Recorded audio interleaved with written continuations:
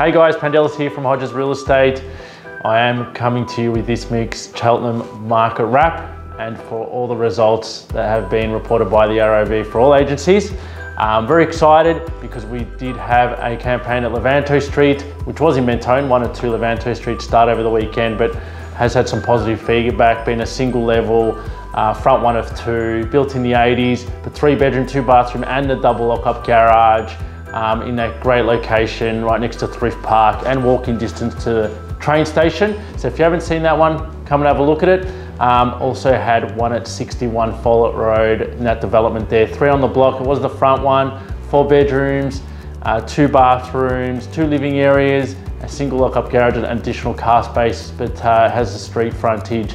So people are loving that because they look at the quality and have really talked it up. But the other 2 actually are coming on the market, which is single, well, one is single level at the back, 2 bedroom, and the one in the middle is double story. So there'll be a couple of other variations if you are looking to move into that Golden Triangle location. And a successful result at Unit 3, 126 Chapro Court in Cheltenham, did sell at auction for $500,000 to a lucky first home buyer. Very excited to move in the area because it is so close to Southland and amenities. So happy purchasers and vendors. And the last one I forgot to mention, which did launch, was 7 at 3 Sandbelt Close in Heatherton.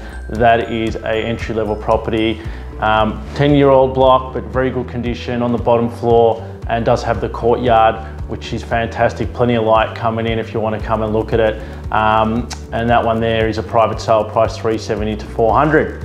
So as mentioned, all the results as reported by the ROV for all agencies.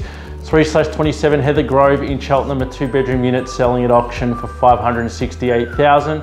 4 Minder Grove in Cheltenham, a 4-bedroom house selling at auction for $1.415.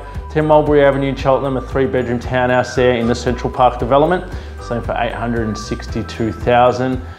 8, 9 to 11 Radcliffe Avenue in Cheltenham, a 2-bedroom unit, selling for $685,000 at auction. 71 Bernard Street did pass in an auction. It was a full block there, 3-bedroom house, just before the school as you approach Warrigal Road.